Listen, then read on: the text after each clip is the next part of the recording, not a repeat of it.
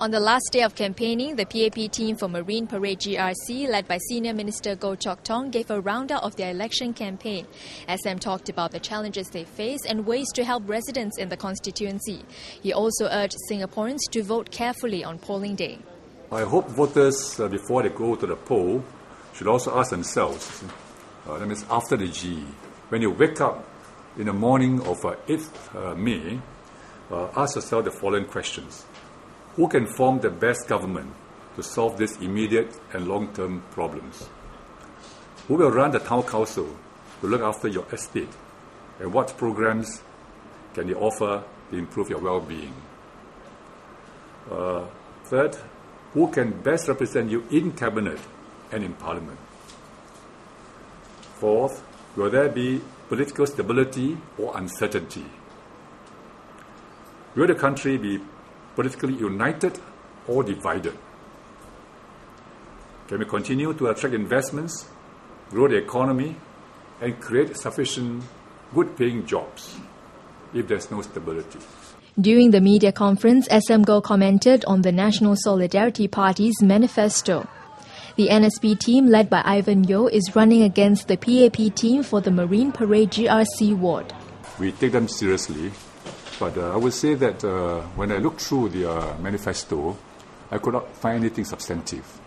And in fact, one idea I thought was quite bad for the country, and that's the idea on reducing the duration of national service, changing the structure of the armed forces, emphasize less on the army, build up air force and navy.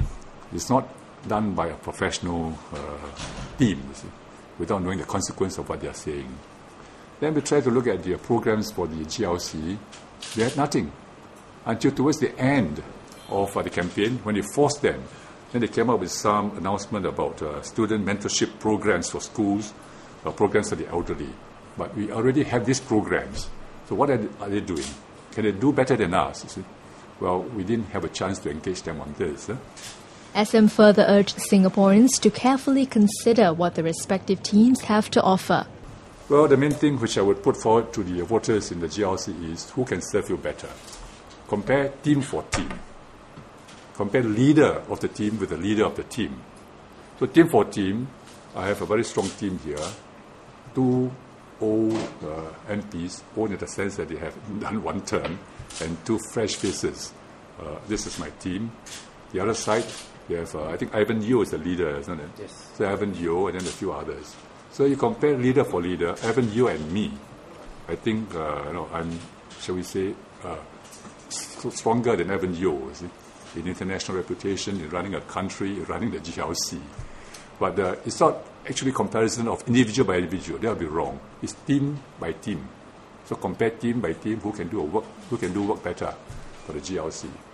Well, of course, I would say our team is better, but it's for the voters to decide which team can serve you better. For more on the press conference, watch our other clips.